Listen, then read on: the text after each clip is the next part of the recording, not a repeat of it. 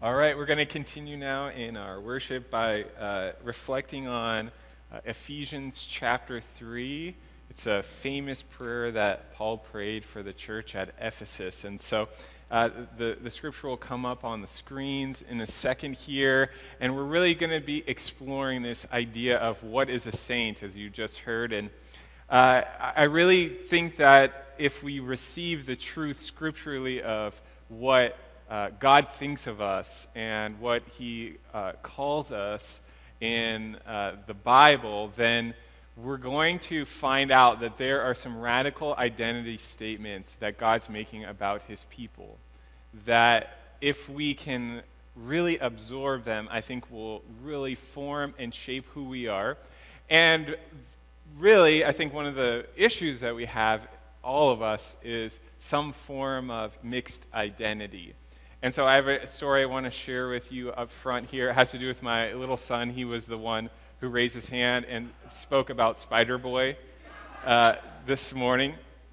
He's completely obsessed with Spider-Man. I've told some of you this story before, but he's so obsessed with Spider-Man, he refuses to wear any other clothing.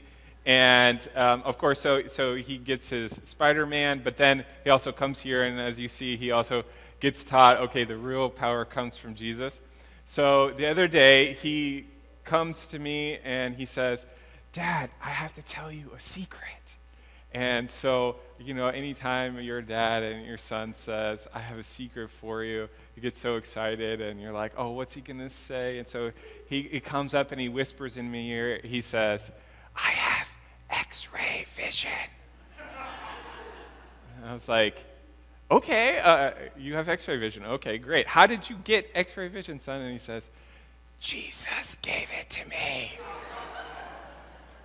And then the other day, he's just playing with his toys, and he's kind of learning about prayer, and Mom does a good job praying with him at night.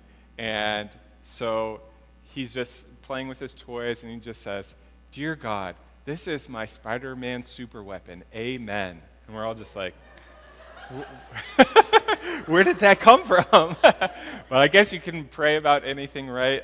That's what's important to him at this point, so he just wanted to share it with God. But it made me think about how, even in my own life, and I think that the truth is that identity is at the center of a huge question for a lot of us. How much of our identity is rooted in the things we see in the Bible and in Scripture and these declarations like you are a saint, you are God's holy people, and how much of it is rooted in something else, some compartment somewhere else, something that somebody told you you were, maybe it was your parents or your family or your friends.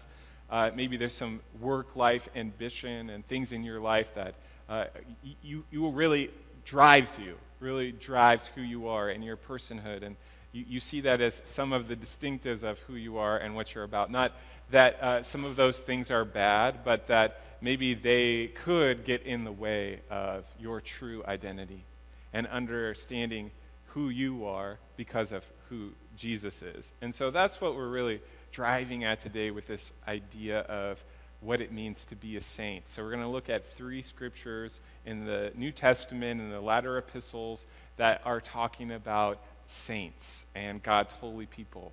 So the first one we're going to look at this morning, we're going to kind of go line by line through this prayer, and I'll read to you Ephesians 3:14 says this: "For this reason I kneel before the Father, from whom every family in heaven and on earth derives its name.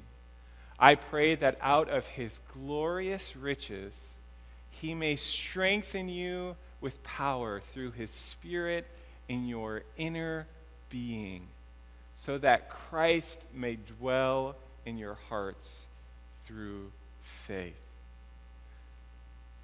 So Paul, as he writes this in church history, he believes, the history tells us that he's probably in jail as he's kneeling, as he's saying these words and praying for this baby church that he planted in Ephesus, that he's so worried about and wants to shape and form who they're going to become on this mission of God, that he's in jail. He kneels before the Father. And he prays for this small church. In the context of Ephesus at that time, it was a main cultural hub. It was a port city, and it was a completely pagan society that worshipped the goddess Artemis. And so it was just a small baby church in this context that was totally different, had different belief system, different process and way of living than the one that Paul was trying to exhort this church to live into. And so he prays for them. And he prays this radical prayer of strengthening. And he gives them a picture of the power of God. This power of God that is in their inner being.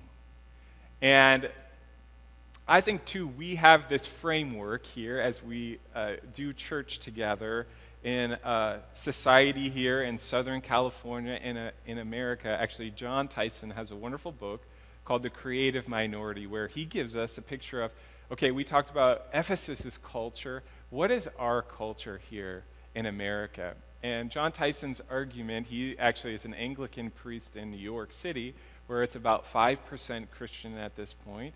And he talks about how really, over the last 50 years, that Christians have been moved out of the center of power in America and out onto the fringes of culture.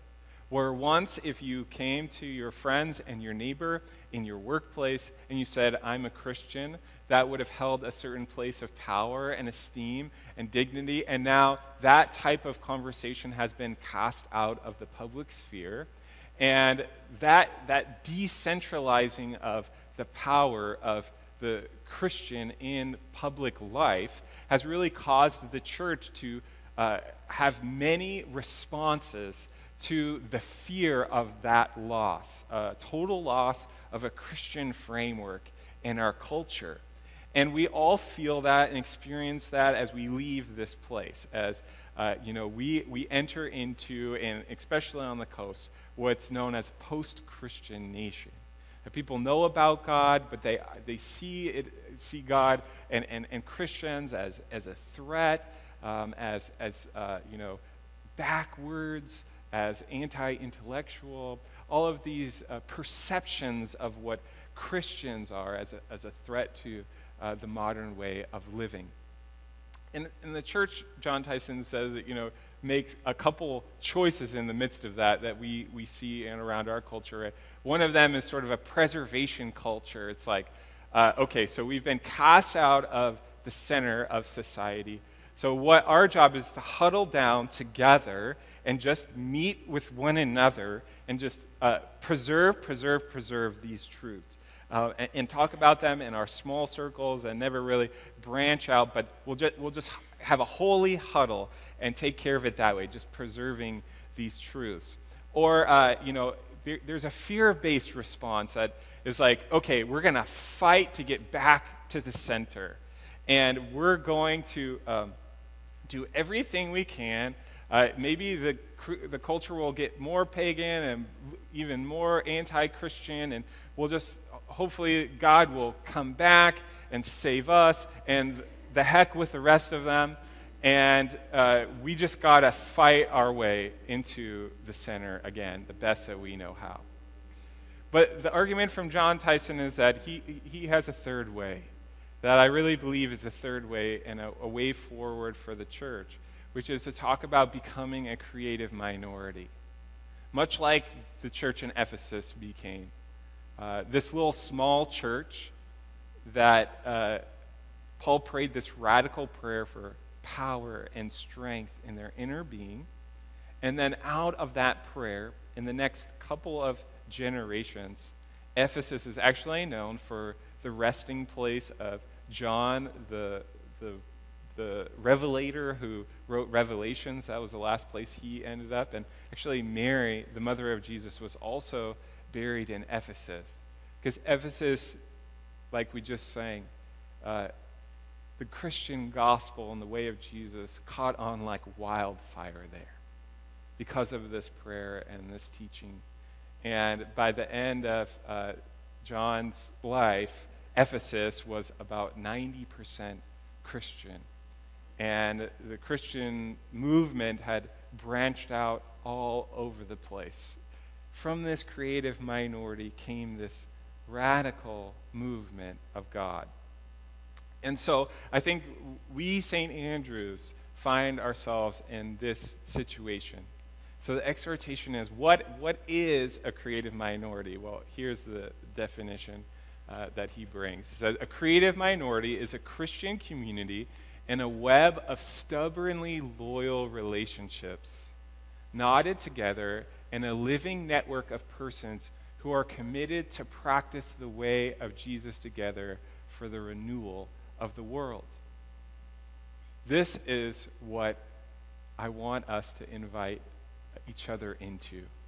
This type of radical depiction of community in the way of Christ together. Doesn't take a big group. It takes a committed, loving, loyal group with the power of Jesus and the ability to see themselves in the identity of Jesus and walk boldly with confidence into a world that does not always accept them. But to know that whether they're accepted or rejected by the world, that they are God's children.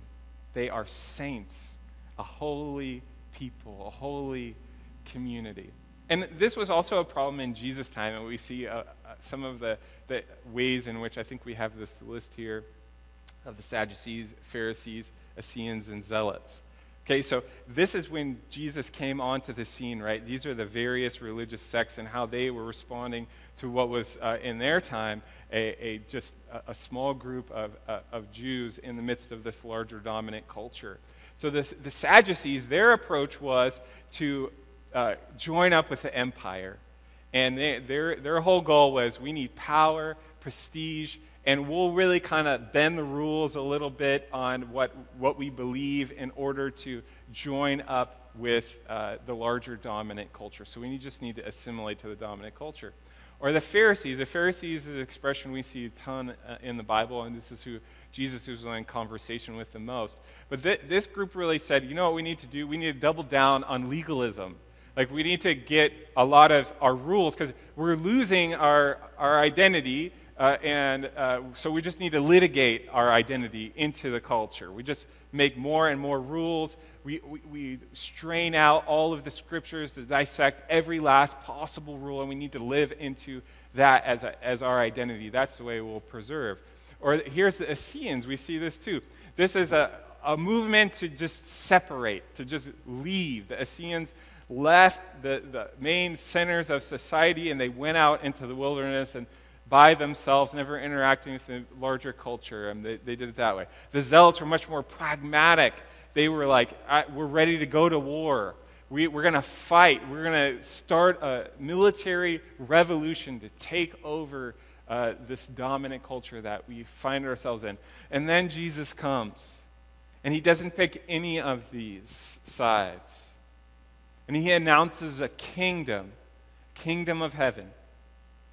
And he says, this upside-down kingdom that we just saw so beautifully expressed through our children and through their service to the community. Talk about a public witness to go to their AYSO team, soccer team, and say, my church is caring for the homeless. Will you buy some lemonade? How's your Christian witness? Because some of our kids are doing a great job representing what this church is doing in our community. What a beautiful picture. Standing in the power of Jesus. Okay, so there's a couple expressions there, and then we'll continue in our scripture to verse 15.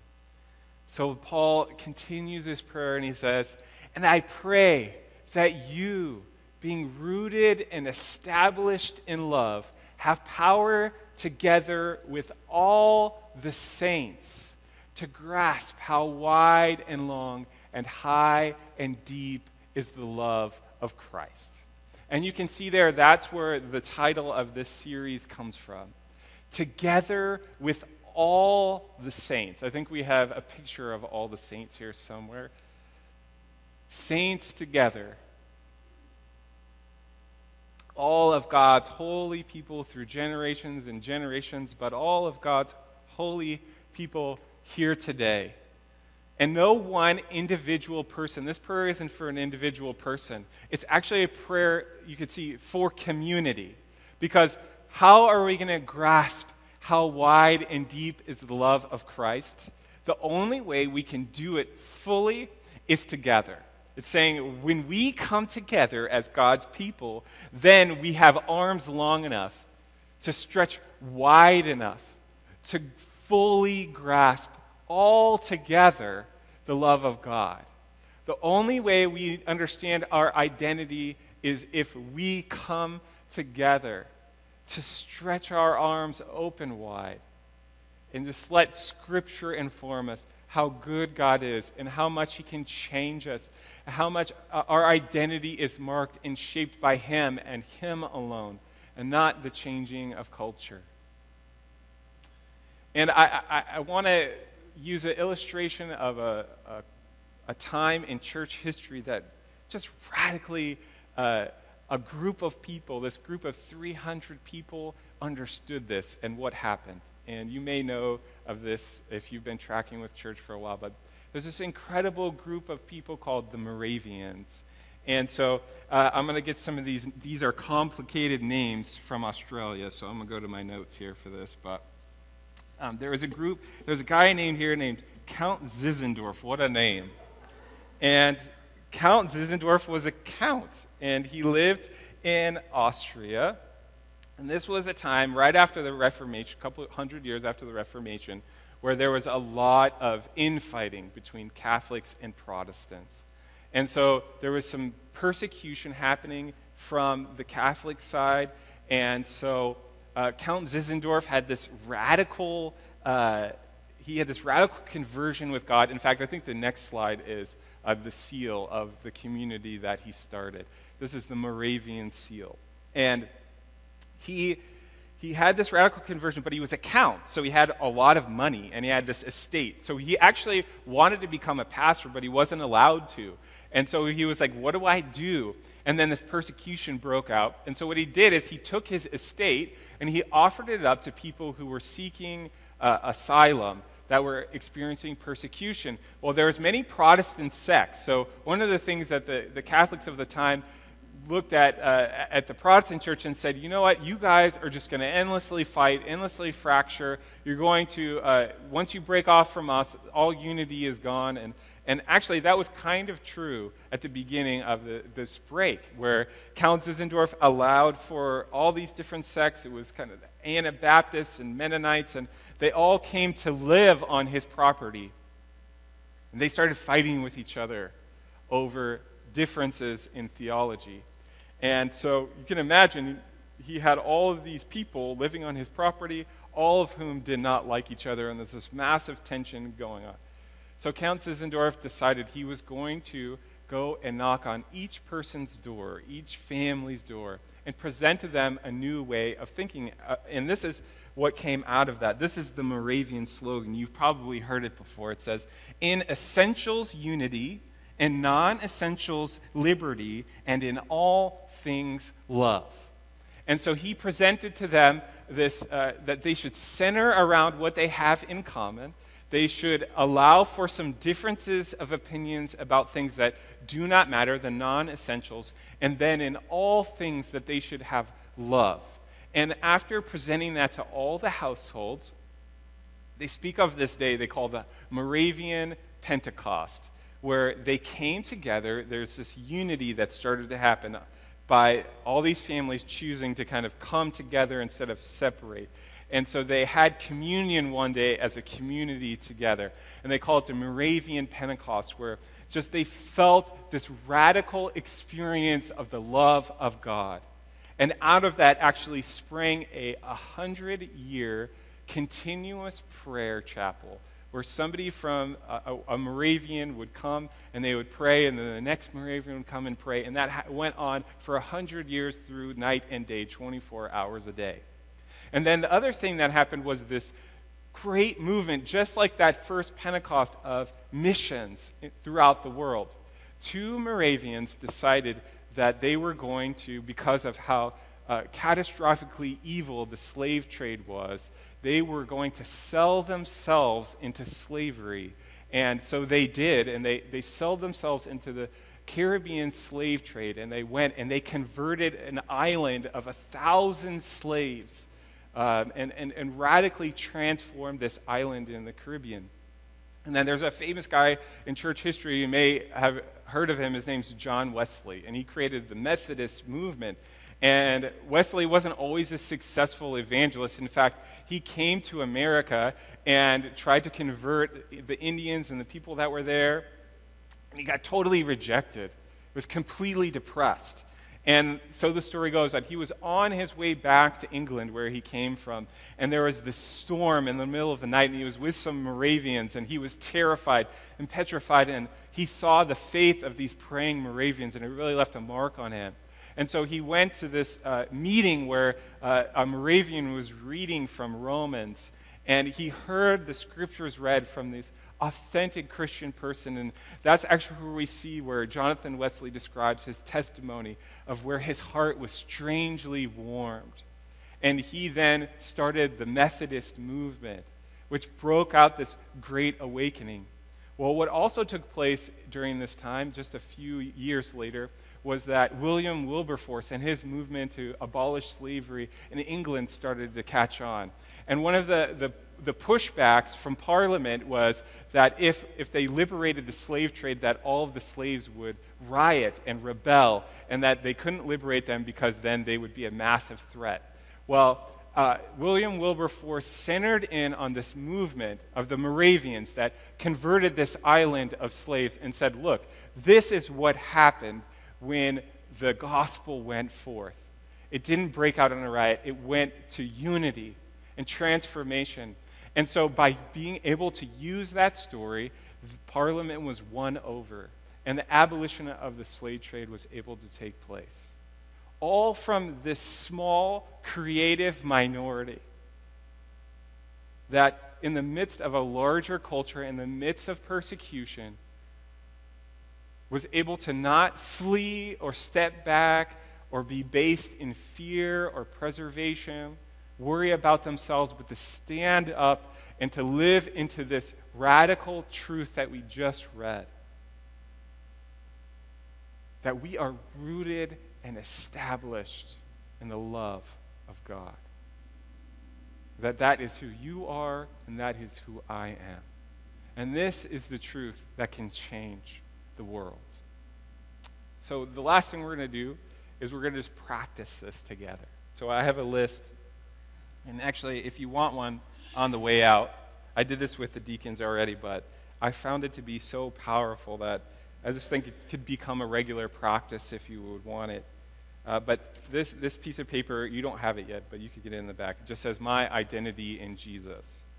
What I want you to do, saints, is I want you together to hear these truths of who God says you are in Jesus and to grasp them together, to stretch your heart wide enough as a community to really let these things impact you. So if you need to close your eyes or if you just need to listen, hear these truths this morning.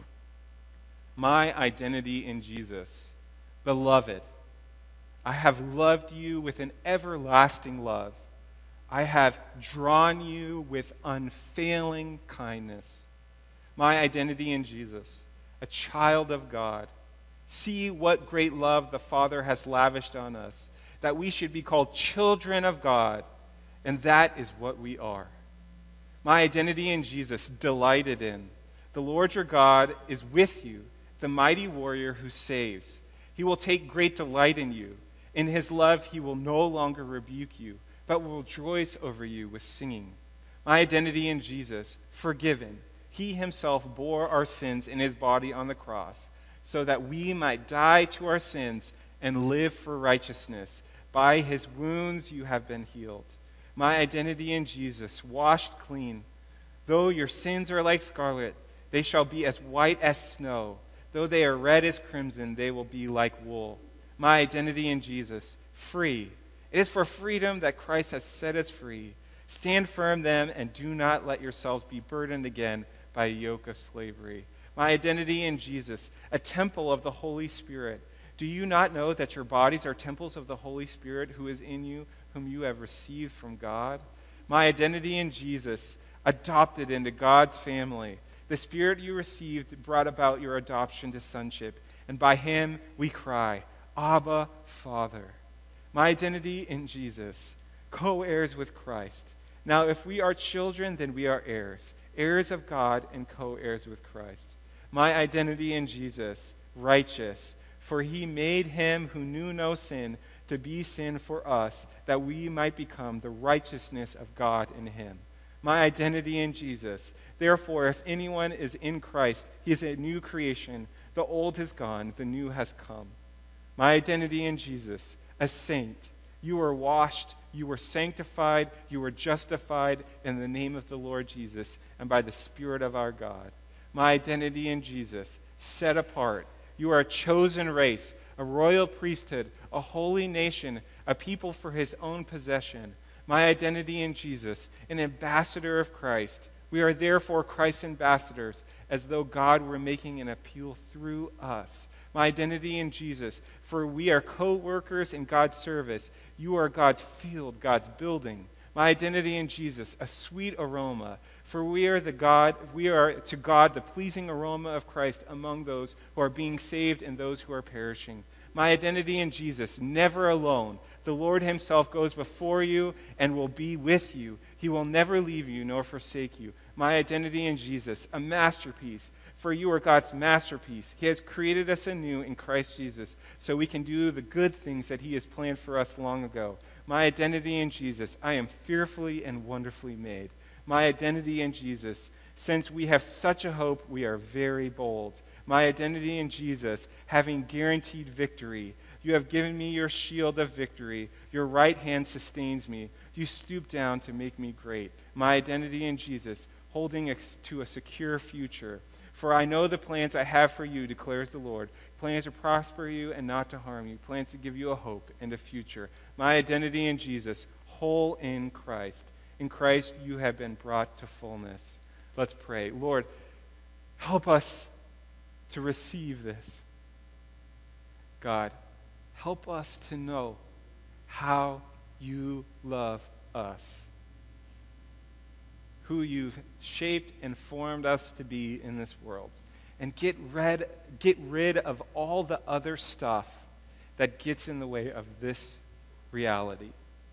God, make us a creative minority based in love. We thank you for the opportunity of the people next to us in these pews, Lord, and how they care and love and serve us, Lord, and in turn may we care and love and serve the community around us in the same way. Lord, move in our hearts, move in our lives, use us. In your name we pray. Amen.